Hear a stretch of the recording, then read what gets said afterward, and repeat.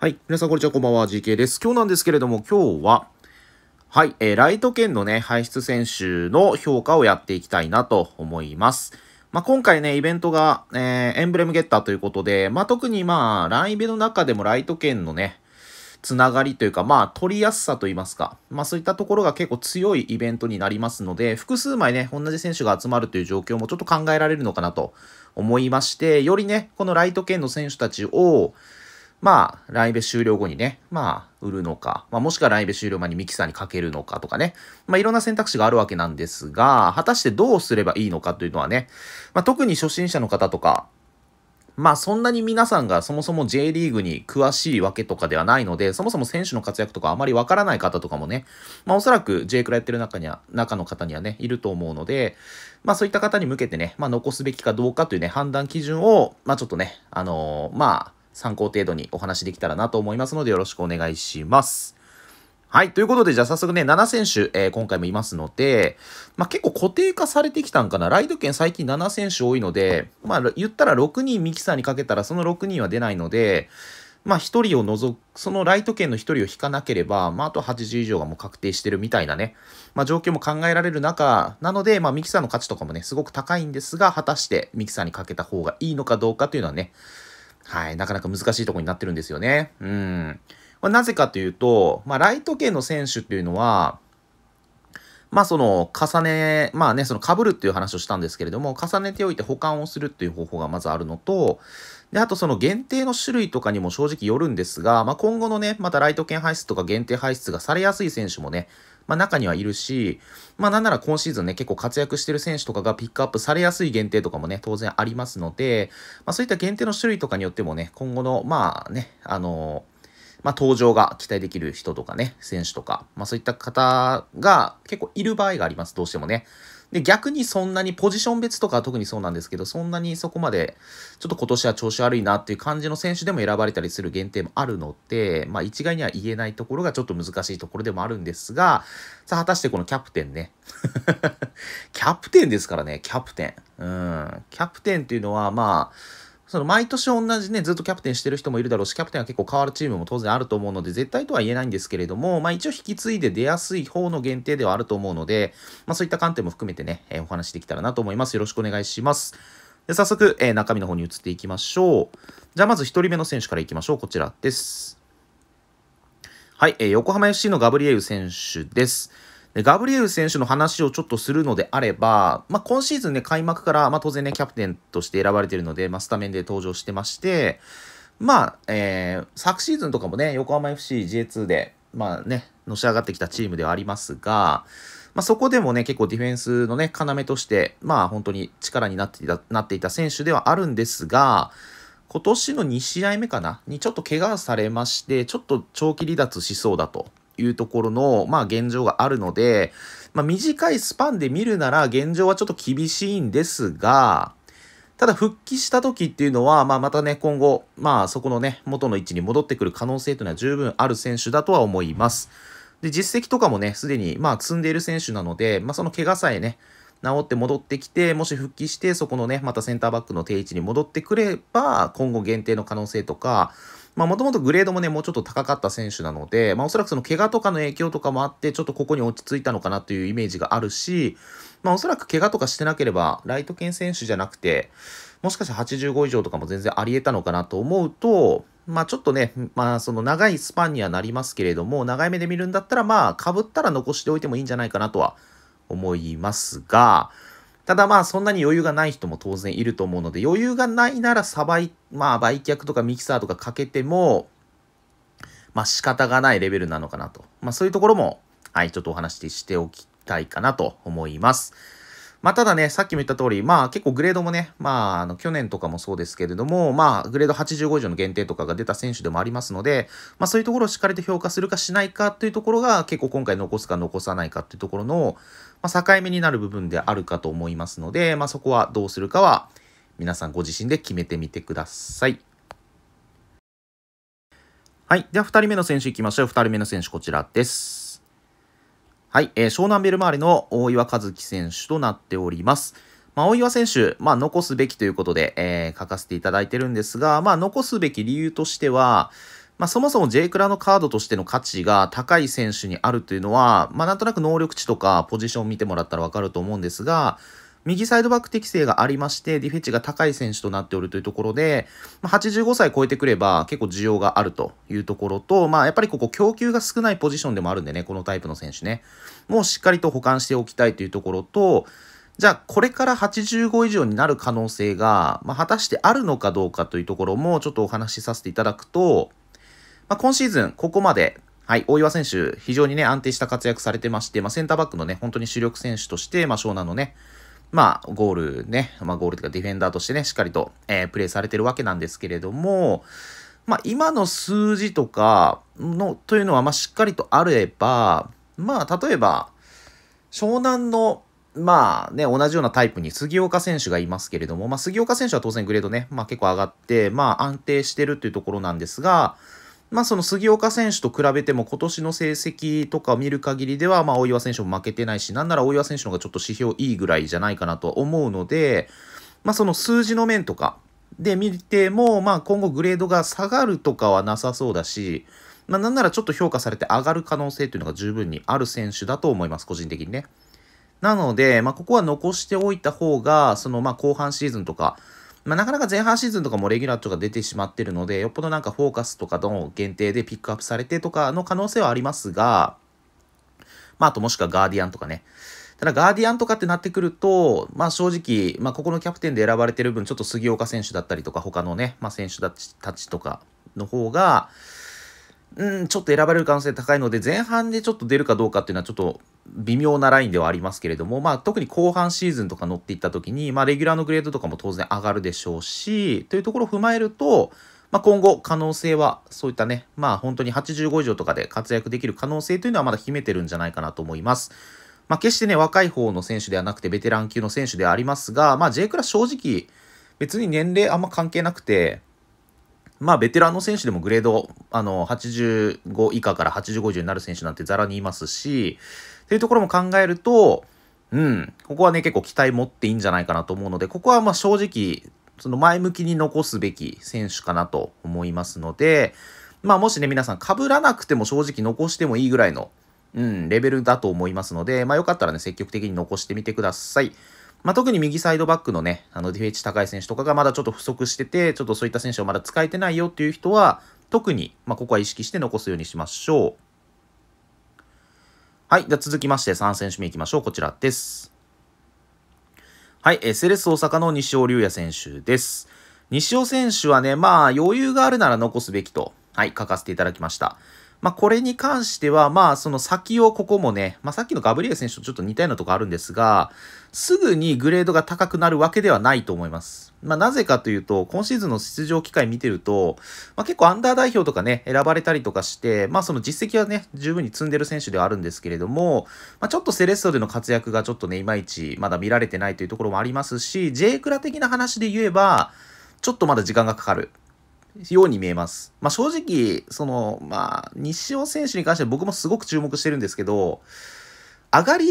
レッソの選手特有ではないんですけど、その上位チームというか結構なんていうかな、グレード高い選手が濃いチームにあり得ることなんですけれども、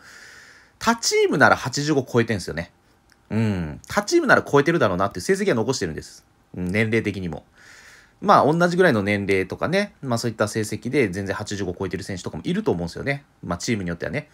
ただセレッソにいることによって、レギュラーのグレードもちょっと上がりにくいとか、限定になってもなかなかちょっと超えないっていうのが、特にセレッソの選手はちょっとね、若手選手多い気がしますね。だからちょっと不遇な扱いを受けてきた中で、なおかつその調子がいい時に上がりきってない。一回、厳密に言えば上がったことあるんですけど、85以上に限定がね。あるんですが、本当はもっと出てもいいぐらいの成績残してる中で、ちょっと上がりきってないというのがね。で、ちょっと今シーズンはちょっとまだ、結果としてそんなにいい結果が残せてないっていう状態で、ちょっとまだ時間はかかりそうだなっていうのが正直な感想ではありますが、アンダー代表のね、センターバックの主力選手として活躍されてるという実績もありますし、時間が解決する可能性もね、十分にあるのかなと思うし、期待の面はね、すごく大きい選手だと思うので、ここも余裕があるなら、先を見れる余裕があるなら残すべきだし、ただそこまでまだちょっとね、コイン確保とかの関係で余裕がないよっていう人は、まあ仕方なしに売却しても仕方ないのかなっていうレベルでは活躍的にはあるかなと思いますが、まあ一応値押しするんだったら多分来ると思いますけどね、そのうちね。だからこういうライト券とかまあそうですけど、まあレギュラーとかもそうなんですけど、まあこのグレード低いうちにいかにキラーを確保して、まあいいセンスをつけた状態のライト券とかをしっかりと保管できるかっていうのもね、結構先のことを考える上で非常に大事なことなので、まあそこにちょっとね、重きを置くんであれば、まあここは残しておいて損はないかなと思いますね。はい。まあただ、わからないです、正直。どこまで伸びてくるかっていうのはわからないですが、まあすぐに伸びてくるわけではないかもしれませんが、個人的にはまあ残せるんだったら残しておいてほしい選手かなとは思いますので、よかったら参考にしてみてください。はい。では、ここから J2 の選手に行きましょう。4選手目、こちらです。はい。ベガルタ仙台の小出悠太選手です。小出選手はね、残すべきかなと思います。まあ、今シーズンね、仙台で、はい、主力として活躍されている選手なので、まあ、ここはグレードアップ十分に期待できるかなと思います。まあ、レギュラーのグレードも75ぐらいはあったはずなので、まあ、今年のね、今の出場実績とかを見る限りだと、まあ、もうちょっと伸びてもおかしくないのかなっていう選手であるかなと思います。まあ、仙台もね、結構若手選手多いですが、まあ、結構期限付きの選手とかが多いんですよね。特にセレッソから来てる、まあ、中島選手だったりとか山田選手とかね。まあ、筆頭にそこら辺の選手たちが結構まあね、成績とかも残していってる中で、まあ、相良選手とかもそうですね。まあ、そこら辺の選手たちが、その若手の期限付きとかで来てる選手たちが結果を残しているんですが、ただその期限付きということは、まあ、戻る可能性が十分に考えられるってことなんですよね。例えば、まあ、今は、まあ、そこら辺の選手たちのグレードが高くて、伸び悩んでたとしても、まあ、このぐらいの出場実績とかをしっかり積んでいれば、まあ、その選手たちが例えばじゃあ来年、まあ、いなくなったと。まあ、そういう可能性もあるじゃないですか。可能性あるじゃないですか、当然ね。なので、まあそういったところ、まあ抜けた時のこととかを考えるのであれば、まあ仙台にその後にいるとしたら、まあ必然的にグレードは伸びてくる選手だと思うし、まあなんなら後半シーズンとかでも全然グレードは伸びる可能性は実績的にはまああるんじゃないかなと思いますね、今のところね。なので、まあここは残しておくと今後まあ役に立つことが、まあ実績が、出場実績がある程度あるっていうことは、フォーカスドプレイヤーとかでまたライト券復刻とかね、まあそういった感じでまたライト券として戻ってきたりとか、もしくは限定の選手としてね、まあ貯めておくと引いた時に特攻がガンって上がったりとか、まあ特にライベ要素的なね、需要も高いんじゃないかなと思うので、まあポジション的にもね、限定が別に出にくいところでもないし、まあここもちょっとね、言っとくと、まあ別にディフェンチがね、低いわけじゃないんですよね。決して高くはないですが、まあ高くなっていく可能性とかも、いや違う、高いね。高いです。ディフェンチも高いし、で、一応出場実績見たら、センターバックが多いんですが、まあ、右サイドバックも今年出場ね、こなしてるので、まあ、おそらく適性も消えないだろうというところで、まあ、ここは、そういったね、右サイドバックの、まあ、大岩選手とちょっとお話被りますけれども、そういった右サイドバックのディフェンチ高い選手としての需要も今後出てくる可能性が、85超えるとね、ありますので、まあ、ここもね、まあ特に右サイドバック、ディフェンチ高い選手、まだ持ってないよとか、めぼしい選手いないよという人は、まあしっかりと保管をして備えておくっていうのもありなのかなと思います。まあここも出場実績的にも、まあそのね、J クラ的なカードの需要としても非常に価値のある選手だと思うし、選手カードだと思うので、まあここは個人的には、はい、残していくべきじゃないかなと思いますので、ここもちょっと念を押して、はい、残すべきと言っておきたいなと思います。はい。まあ、ここはね、小出選手、まあ、今シーズンこのまま行くとね、非常にグレードアップ期待できるので、ここは楽しみな選手の一人かなと思います。まあ、よかったら参考にしてみてください。はい。では続きましての選手行きましょう。こちらです。はい。モンテリオ山形の南秀仁選手です。南選手もここはまあ残すべきと、評価させていただきました。まあ、南選手もね、今シーズン、まあ、実績しっかり積んでまして、まあ、別に今年だけではなくて、まあ、例年、まあね、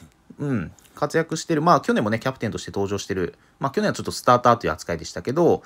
まあ、カードとしてもね、登場してる選手なので、まあ、このままね、ずっと、まあ、モンテディオのキャプテンとしてね、まあ、例えば来年の、まあ、キャプテンの限定とかでも登場する可能性があるとかね、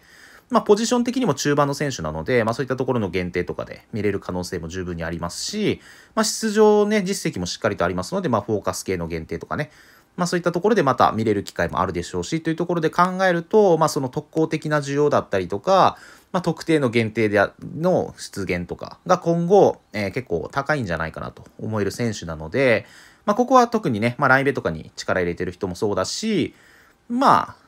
そうですね。これから、南選手もね、85超えた実績ありますから、そういうところのグレードアップにつながり、結果が結構数字とかが、その出場時間とか、出場試合数とか、いろいろあるんですけれども、それプラスアルファで、もっとね、数字的に、伸びやすいポジションでもあるかなと思うので、実績とかしっかり積むとね。なので、グレードアップもね、比較的しやすいポジションだと思うので、ここは残しておいてもそんないのかなと思います。限定も、どうですかね、毎年、見てる気がしますけどね、南選手の名前ね。なので、ランイベ特攻とか、特に大事にしたい人とかでも結構おすすめの、選手かなと思うので、よかったら残してみてください。ここも、結構高い評価として、ライト圏の選手としては高い評価としてね、出させていただきたいなと思います。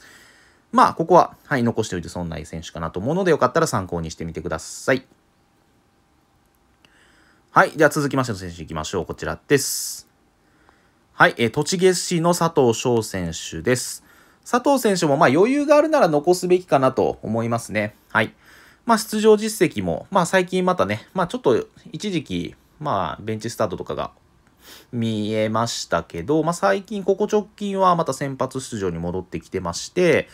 出場ね、機会とかも、しっかり確保している選手だと思います。また過去にですね、一応レギュラーでね、85超えた実績とかも、ありますし、そういった選手でもありますので、グレードアップもね、全然期待できる選手なんじゃないかなと思います。ポジション的にはね、左サイドバックできたりとか、ボランチ系とか、そういったカードが、出やすい選手なのかなと思いますので、ポジション的にもね、しっかり 433B とかに関わってくるポジションでもありますのでね、今後、本当に需要のある選手になる可能性というのは十分に秘めてると思うので、今年の実績見ても、十分に期待できるんじゃないかなと、グレードのカムバックは期待できるんじゃないかなと思うので、ここも余裕があるなら残しておくべきかなとは思います。フル試合、フル先発とまでは言ってないですが、これからまたね、さっき言った通り、最近はね、出場機会盛り返してきてますので、これが続いていくと、おのずとね、グレードも上がってくると思うので、ここも余裕があるなら、ぜひ残しておいてください。よかったら参考にしてみてください。では本日最後の選手ですね。藤枝前 FC の杉田真彦選手です。杉田選手は、ここは残すべきかなと思います。中盤トップ下とかの選手だと思うんですが、昨日ね、ほんとほやほやの試合ですけど、昨日金沢とね、藤枝前 FC の試合がありまして、ここで素晴らしいゴールが、出ましたね。素晴らしいゴール決めておりますということで、となると、月間ベストゴールの可能性ももしかしたらあるんじゃないかなというところがちらついてくるということでね。で、もし月間ベストゴールとかに選ばれることになりましたら、当然グレードが95とかに急に跳ね上がりますし、シュートのね、見た感じ、多分ミドル系とかロング系のシュートとかなので、結構シュートスキルとしても需要のあるスキルが、1個は必ずつきそうなので、そういったところを見ると、ちょっと期待せずにはいられないんじゃないかなと思います。で、もう一つちょっとね、言っておくのであれば、このね、キャプテンのカードのスキルを見てもらったらわかるんですけど、エンパス持ってるんですよね。ということは、これもしかしたら、その月間ベストゴールとかに絡もうが、今後絡まなくてもグレードアップも期待できるような成績はしてますので、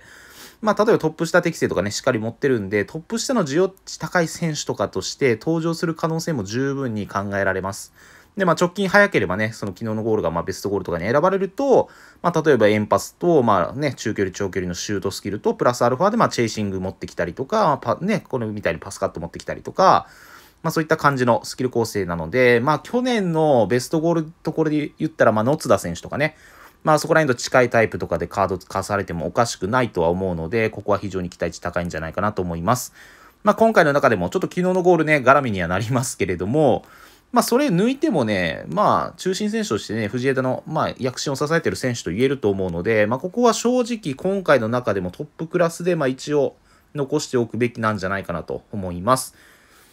ということで、ここね、本当に直近、昨日のゴールね、素晴らしいゴールだったんで、ワンチャンあると思うんですけれども、ちょっと発表をね、待ちたいところでありますが、ただ、藤枝の選手ね、今シーズンとか、今月のゴールの質が高すぎて、何個かベストゴール候補多分あると思うんですよね。もしかしたらライバルは同チームにいるんじゃないかなと思うんですが、さあ、その素晴らしいゴールがね、4月も当然いっぱいありましたので、確定ではないですけどね。まあ十分に最終候補ぐらいには残る可能性あるんじゃないかなぐらいのゴールは決めてたので、ここはもしかしたら来るかもしれないので、ぜひね、残しておきましょう。ここはまあ残しておかないと損する、後悔する可能性が特にライベ走る人はあるんじゃないかなと思うので、しかももしね、4月受賞したら、ちょうど周年前ぐらいなんですよ。登場がね。なので、まあ意外と周年前って、みんなやっぱ周年のことを意識して、なかなか狙いに行きにくかったりもするので、まあそういった裏事情とかもあるんですけど、意外とね、狙えたりするかもしれないんでね。まあここはしっかりと、はい、特に中盤どころ、まあトップ下の選手としてね、需要が出そうなので、で、一応ね、右ウィングの適性もあるので、ここもちょっと気になるところではありますが、まあ多分カード化されたらまあ今シーズンの出場機会見てる限りではトップ下か、まあ CMF ぐらいのカードだと思うので、はい。まあ、特にここまだね、ちょっと定まってない人とかは、で、ちょっとライベもしかしたら周年前走れるかもしれないなという人は、積極的に残しましょう。はい。まあ、そうじゃなくても、はい。ぜひ残しましょうということで、よかったら参考にしてみてください。はい。ということで、今回ね、7選手紹介していきましたが、いかがだったでしょうか。まあ、個人的にはね、このキャプテンの限定のライト券の価値というのは結構高いと思ってます。なので、僕だったら、まあ、僕は正直ミキサーしたいなと思いましたけど、まあ、この動画作ってるうちに、まあ、さすがにちょっとかけれないなっていう感じにはなってきましたけど、というのもまあ、今回僕もそれなりにね、まあ、300球ぐらいちょっと狙ってやろうかなと思ってる中で、まあ、ライト券当然ね、結構落ちるので、まあ、被っていくんですよね、どんどんね。まあ、なので必然的にまあ残す方に、ちょっとまあ、ベクトルが偏っていくっていうのもあるんですけれども、まあ、特にしかもね、今回序盤で言いました通り、エンブレムゲッターがそのライベ対象になってるというところもあるので、まあ、比較的ね、ライト券が取りやすい、まあ、組み合わせとなってるのもあるし、まあ、これぐらいの質のね、まあ、調べていくにつれて、まあ、これぐらい、まあ、本当にね、実績とかも今シーズン積んでる選手が、まあ、多いので、まあ、キャプテンという限定の性質上そうなりやすいのもあるんですけれども、で、また来年もね、まあ、キャプテンが実装された時にまた出てくるとかなると、まあ、決してね、グレードが上がらなくてもね、そういったまた来年ね、ライト券とか、まあ、普通のライト券じゃなくても、まあ、限定化されるね、可能性というのはまた高いと思うので、まあそういった需要もね、考えると、ここは積極的に、まあ特に今回残すべきと判断した選手に関しては、まあ積極的に残すべきだし、まあ余裕があればというところも、まあ本当に残せるなら残してほしいしというところも踏まえると、まあ結構な、はい、まあ密度の、まあ良さね、カードの良さがね、まあ目立つと思うので、はい。ぜひね、残す方に傾けてほしいなと。まあ、ミキサー回したい気持ちとかもすごくわかるんですけどね。まあ、個人的には先を見るんだったら残しておいた方がいい選手が多いような気がしました。ということで、今回の評価動画は以上になります。ご視聴ありがとうございました。これにて失礼します。バイバイ。